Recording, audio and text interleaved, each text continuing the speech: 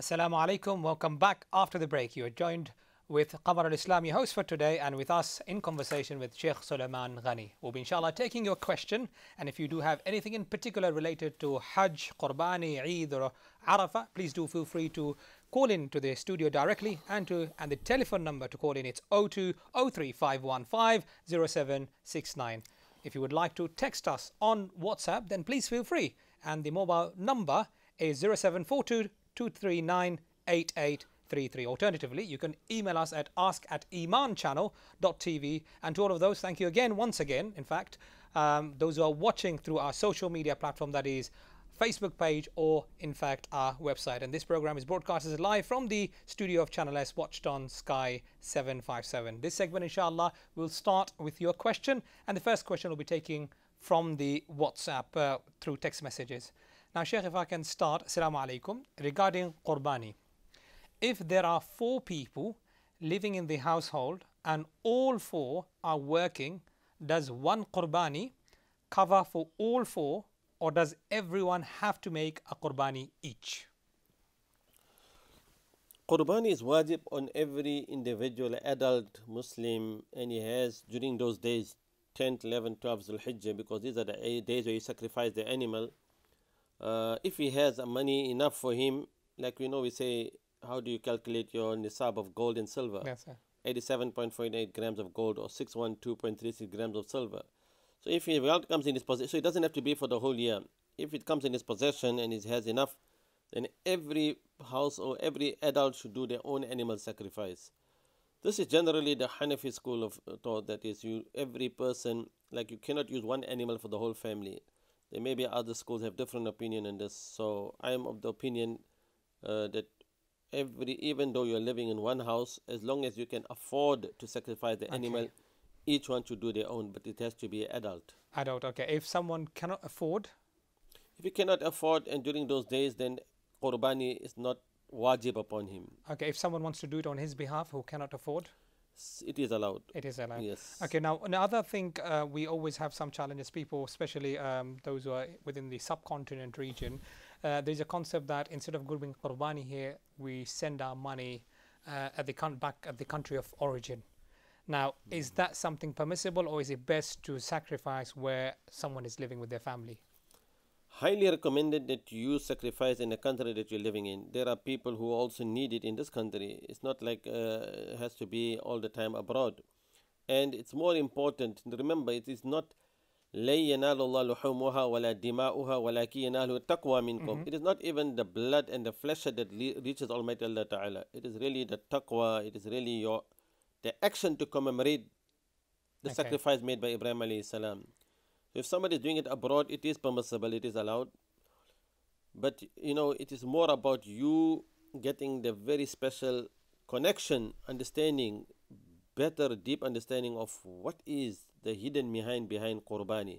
So now people send their money, gone, finish, Eid celebration, entertainment, family, but no really feeling of what exactly do we mean by Eid al-Adha. Okay, thank you very much for clarifying. But also sometimes some may have the concerns, alhamdulillah, we may be living in this country well off financially, but maybe perhaps some of our relatives, extended family, might not be in a good position in terms of finance. So some may think, okay, let my cousin brother or my own brother or sister and so on and so forth, let them have that share of happiness. I mean, this will be on the intention, because one can always send money, send for them, to purchase there. But when it comes to Qurbani, it has to be done on that specific dates and time. So it will be valid to send abroad. There are people who are definitely in need of it.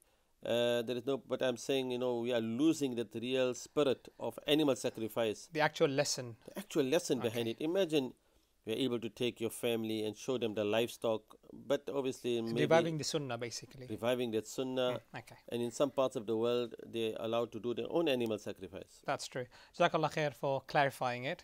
Now we move on swiftly to the next question, and it is it true that if you are sacrificing animal for Qurbani and you happen to feel sorry for the animal being sacrificed, then the meat of that particular animal is haram for you to eat? What do you mean when you say you feel sorry for the animal? Are you Okay. fighting for animal rights? Let's broaden the horizon now. One of the angle that we have brought in is animal right. Perhaps the other angle could be Muslims, because the society that we live in, the current climate that we live in, there are a lot of discussion about animal rights, a lot of discussion about humanity, a lot of discussion about animal welfare, vegans, vegetarian, etc., etc. Okay. So it could also be possible, perhaps, when you're working in a professional environment, there's discussion happening about people are going vegans these days, people are going vegetarian. So they can, an influence can work, and perhaps the discussion might lead someone to feel that I'm being cruel towards the animal. So what are the rights of the animal How would you answer that then? or the animal rights? And I mean, as a human, it feels like they may Okay. say it feels a little bit of the act of some may use the word cruelty or cruel is or animal. Yeah, so here we have to look at it from this point is what are the, Allah Ta'ala has given rights to the animal. Why? Because life in itself is sacred. So when permission is granted to sacrifice an animal, Certain animals. certain animal, then those animals, they have to be sacrificed in a very special prophetic way. We say, the Sunnah of Ibrahim alayhi salam. Now, when we look into the Quran has given us that beautiful lesson of why do we sacrifice the animal. وَفَدَيْنَاهُ بِذِبْحٍ عَظِيمٍ. So if Almighty Allah Ta'ala had sent down the animal, the ram, to be substituted in place of Ismail alayhi salam, so we have to sacrifice that animal because permission has been granted. But that animal will only be haram if the name of Allah is not pronounced. وَلَا تَأْكُلُوا مِمَّا لَمْ يُذْكَرِ اسْمُ اللَّهِ عَلَيْهِ وَإِنَّهُ لَفِسْقٌ. Do not eat of that which the name of Allah is not pronounced. So this clearly shows, and it's clearly a reminder that life is so sacred. Animal have rights, life is precious.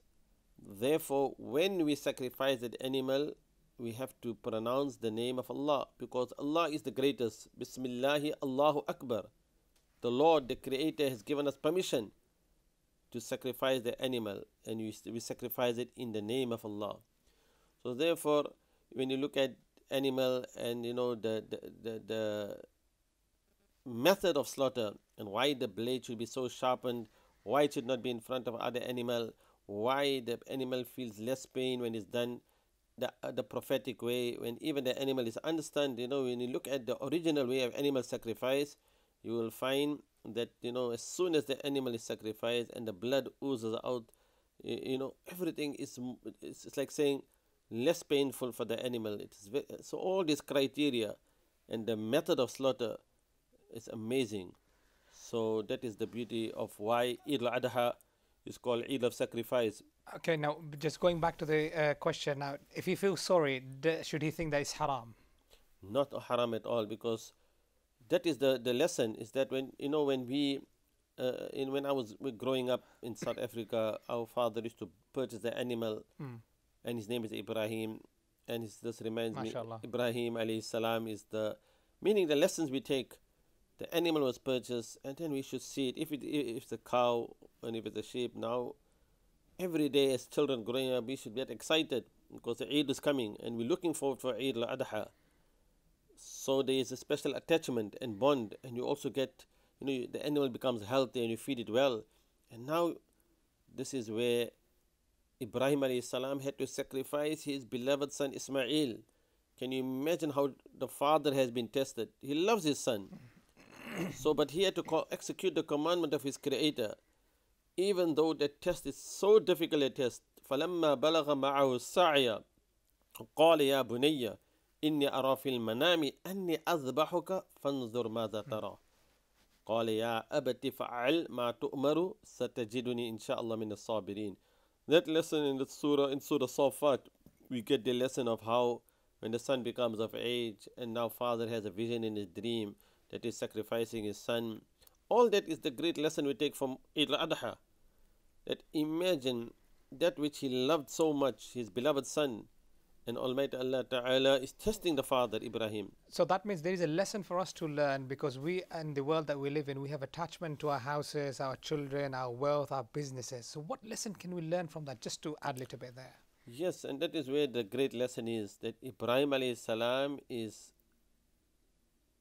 ever willing, he does not hesitate to execute the commandment of Allah. He doesn't wait for a moment to lapse behind or between the command and the execution. It's immediately, no hesitation. That is the lesson. How can we won't even able to reach the level of Ibrahim Khalilullah. So Allah has made it out of His mercy and grace that instead of sacrificing your son, animal is sacrificed. If that was the order, can you imagine? We all would fail. So this is the mercy of Creator.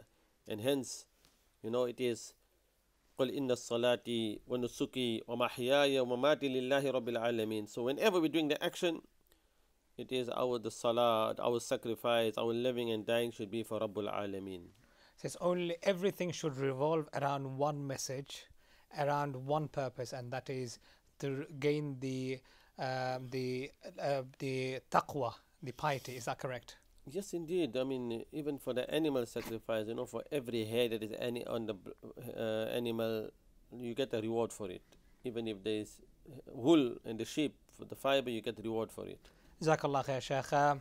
We'll be continuing our discussion, and we're discussing about Qurbani, about Dhul Hijjah, and taking your question. And this is the program where you are able to ask those questions, and this is the perfect time. Inshallah, do stay tuned with us. We'll be right back after our short break. Wassalamu alaikum wa rahmatullah.